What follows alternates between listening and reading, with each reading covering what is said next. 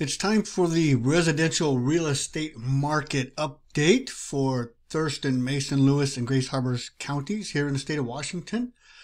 And we still have some interesting trends going on. Buyers, you should be getting a little more excited. Sellers, you might be able to squeeze a little more out of your properties, but there's really not a lot. The trends really aren't in your favor right now. So let's take a look at what's going on. So the median sales prices are down a little bit in Thurston County, and just up a little bit in Mason and Lewis.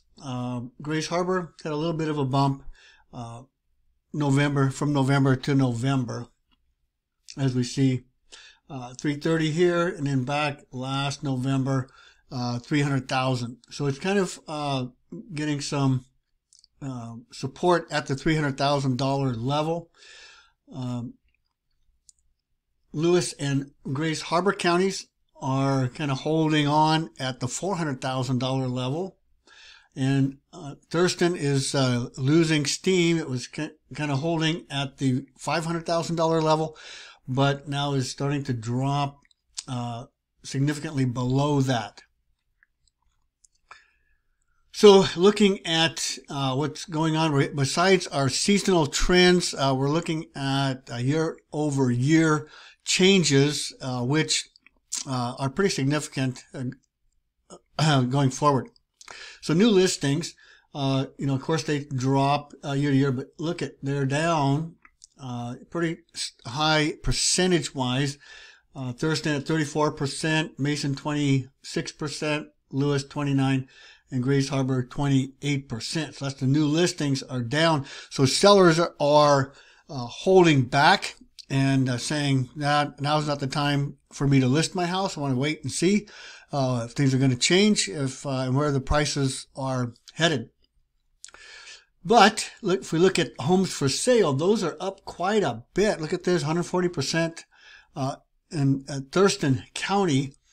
And so what this is telling us is that the homes are not selling as quickly as they used to. And so we look at the days on market, and we see large percentage increases on the days on market. And so 20 days here at Thurston, it was hanging on at about 2 to 3 days for a long time. And then look at here, Lewis shot up to 38 days. So homes are sitting on the market now. This is actually more of a normal market condition, and as we look into the month's supply, we expect 3 to 5 months of inventory to be a kind of a balance between the sellers and the buyers. So even though it's gone up quite a bit, it's actually just more reaching normalization. It's reaching more of a normal market condition. Pending sales, as we would expect, is down quite a bit, which is why the days on market is up so much. And then the month's supply, you can see again the month supply and the day supply going up together here. A pretty significant percentage increases, but where we would like to see them in terms of a balanced market with the buyers and the sellers.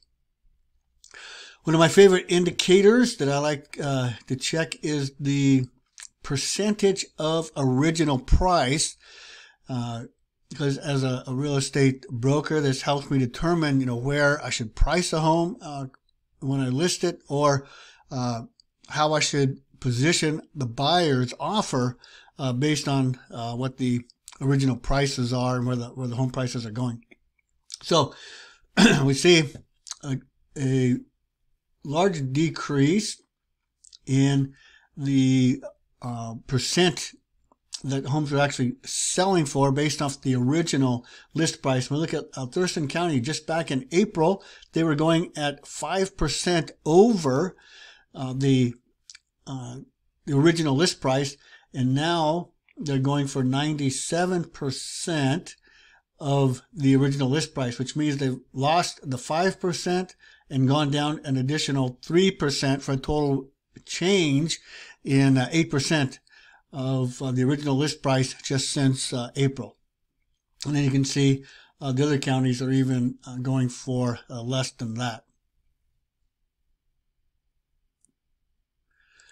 Now a little market update here from the National Association of Realtors. Mortgage rates continue to move down. According to Freddie Mac, the rate on 30-year fixed mortgage dropped 6.33% from 6.59.